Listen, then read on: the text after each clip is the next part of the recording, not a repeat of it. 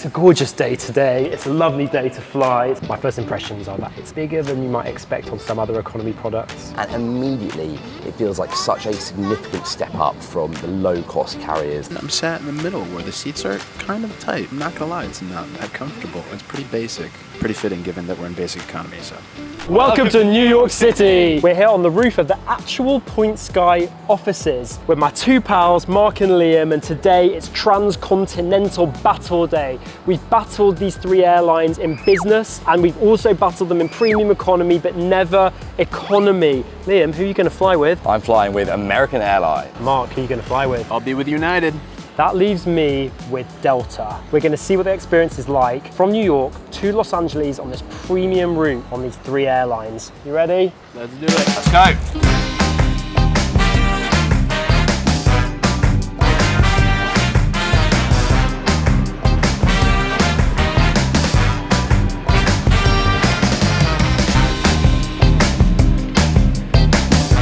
It is a gorgeous morning in New York City and I've just arrived at JFK's Terminal 4, which is the home of Delta here, where I'm going to go and check in for my economy flight. So I've just stepped inside this enormous terminal, and as you can see, it is very spacious, really big, very bright, and more importantly, it also seems pretty quiet, calm and relaxed at the moment, which is good news for an economy flyer like me today. The self-service check-in looks very empty indeed, so I think I'm going to go and drop my bag over there. I'm at Terminal C here at Newark, right in front of United's check-in area, and there's hardly anybody here. Now there's three ways that I'm seeing that you can check in. You can go stand in line and wait to get served face-to-face to check in your bags. You can do it yourself at a self-service kiosk, or if you check in on the United mobile app like I did, you can check your bag ahead of time and then go to this bag drop shortcut, which will save you a ton of time if the queues are pretty long, which they aren't today, but I already checked that online, so let's go to the bag drop shortcut.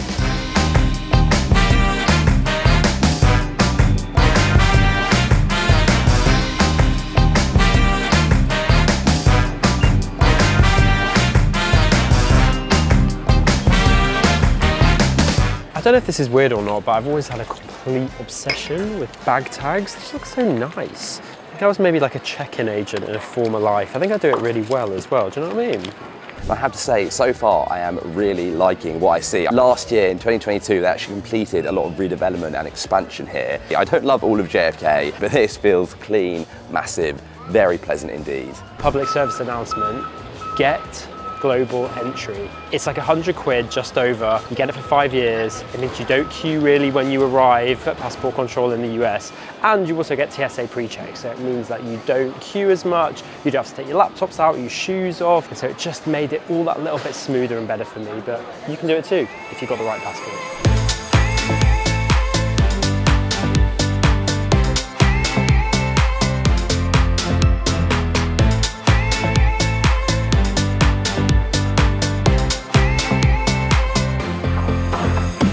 I have to say, it really does feel so empty and quiet here. I actually can't believe the amount of free seating there is around me. It definitely makes it a far more relaxed, nice experience. I gotta say, this is one of the nicer seating arrangements I've seen outside of a gate. Got lights and charging ports at each table, and on top of the tables are QR codes where it looks like you can order food from just about any one of these restaurants up and down the strip. Super handy if you've got some things to take care of and don't really have time to go grab a bite and wait in line. They've got a nice setup here. I dig it. I dig it. Tough to get a good coffee in America, but this was from somewhere. Looked like it was almost barista made, but not quite. But do you know what? That's not bad. For the US, I'll take it. There she is, the A330-900neo. We're about to board. It's a gorgeous day today. It's a lovely day to fly. It's a lovely day to fly a flagship aircraft of an airline. If you're going to fly economy on Delta, this is really the one you want to be on. So the way the gate is set up, there are two lines. Line number 1, which is for groups 1 through 2, and then line number 2, which is for groups 3 through 5. I am in group number 3, and I think I'm supposed to be boarding now, actually. So I'm gonna go ahead and board. Morning. Here we go.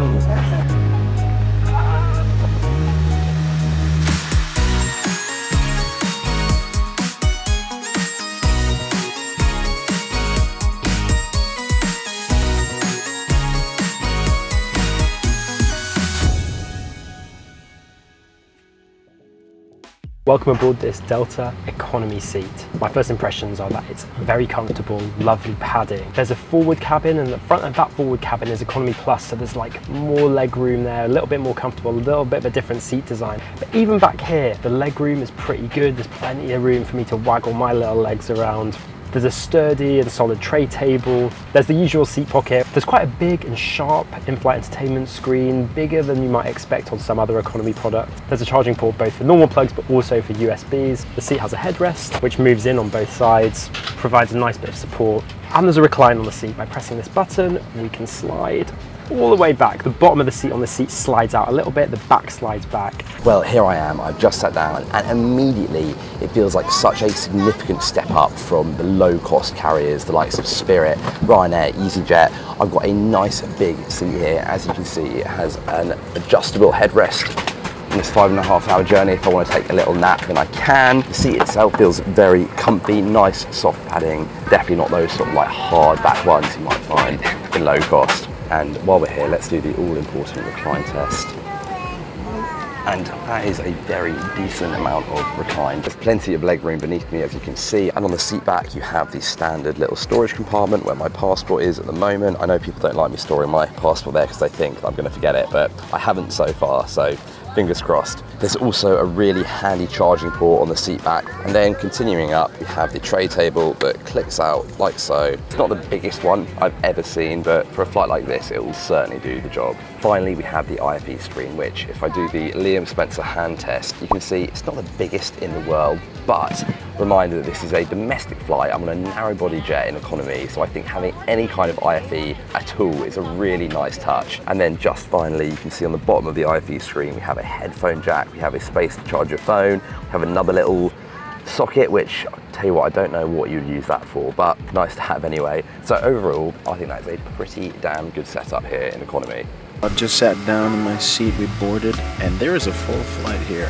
And I'm sat in the middle where the seats are kind of tight, but we'll make do. Now right in front of me on the seat back, we've got a tablet and an iPhone holder. Right underneath that, we've got a pretty standard sized tray table where you can fit about maybe a book and a drink, a pouch with in-flight entertainment. And underneath me, in terms of leg room, you don't have too much room to stretch out your legs here. It's pretty tight in the cabin. Right by my feet to either side of me are 2 charging ports. It doesn't look like there's any USB ports, so you're gonna wanna bring plug-in outlet if you wanna charge your iPhone, iPad, any sort of device here. Now the seat itself, I'm not gonna lie, it's not that comfortable. Again, it's a full flight, it's pretty tight. Above me, we've got 3 air vents, 1 for each passenger, 3 lights. That's about it. There's not much here. It's pretty basic. Pretty fitting given that we're in basic economy, so.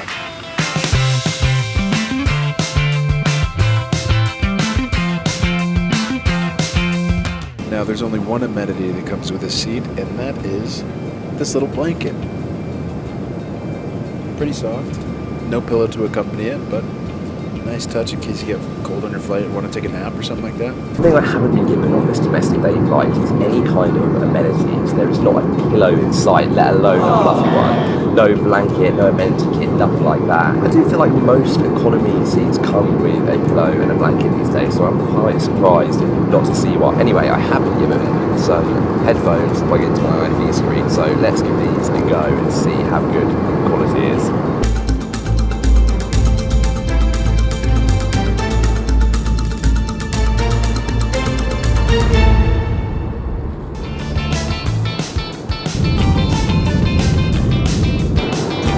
To be honest, those aren't too bad at all. They're a little bit crackly, but the volume itself is very good, and I've actually got to turn it down from the maximum setting because it's too loud.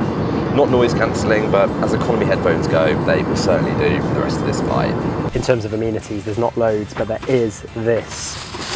A blanket. Don't always expect this on domestic flights. I guess this is quite a long one over to Los Angeles, but the blanket is soft, going to keep you warm if you get a bit chilly. Alongside the blanket, there is one more amenity. I've just been handed out these headphones, which is very handy, although I do recommend having a little Bluetooth plug so you can plug in your own headphones onto these screens. But very nice, complimentary headphones. Don't always get that. I've been on international flights where you've had to pay for these.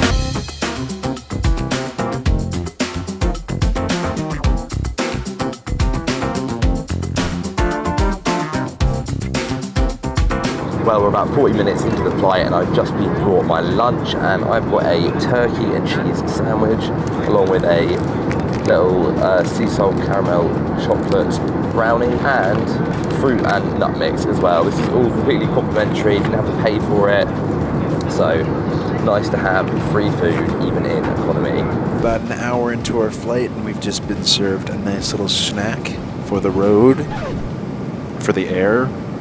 We're not on the road, this is the air.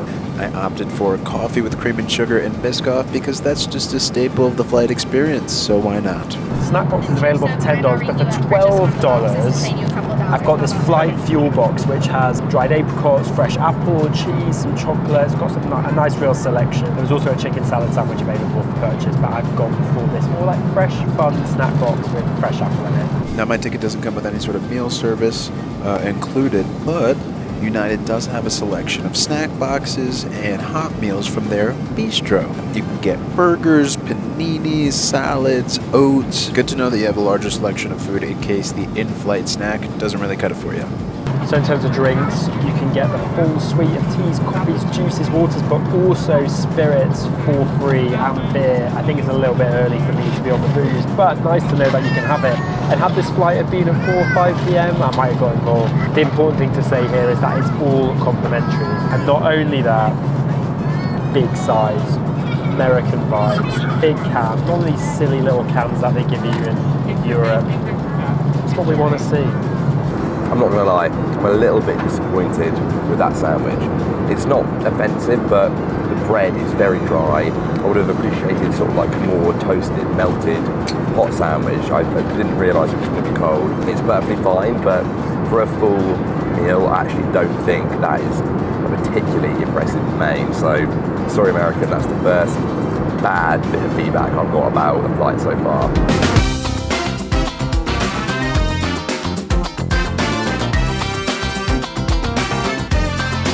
So there's no hot food available for purchase, but it's nice that you can buy these snack boxes that have real fresh stuff in them. Sometimes those snack boxes, they did have the ones that are kind of boxed up with dried fruit, nuts and stuff like that, but you want to keep it healthy, fresh stuff, got it. Well, there's only one more thing to do. It's the call bell challenge. Let's go.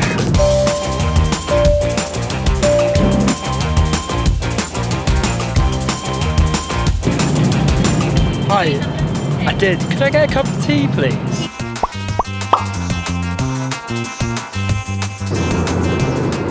Hiya.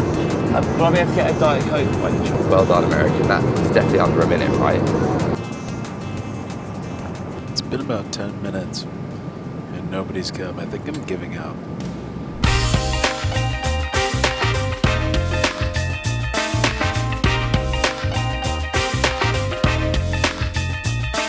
There we go, that is touchdown in LA, the City of Angels, and we are 30 minutes ahead of schedule, which is pretty impressive. Had it not been for the food, I think it would have been a really good flight. I just think that element has let them down a little bit, and I can't believe that on a 5.5-hour flight you didn't have an option to order any hot food. But I'm impressed with the efficiency of boarding and the entire check-in process at the airport. And then the seat has been comfy. You know, I am getting to the stage now where I'm very much looking forward to disembarking, stretching my legs. Overall, it's a pretty solid economy flight today. So I've hopped off the plane at LAX here, which means it's time for my final thoughts. I was in basic economy, so again, it's going to be pretty basic, pretty stripped down.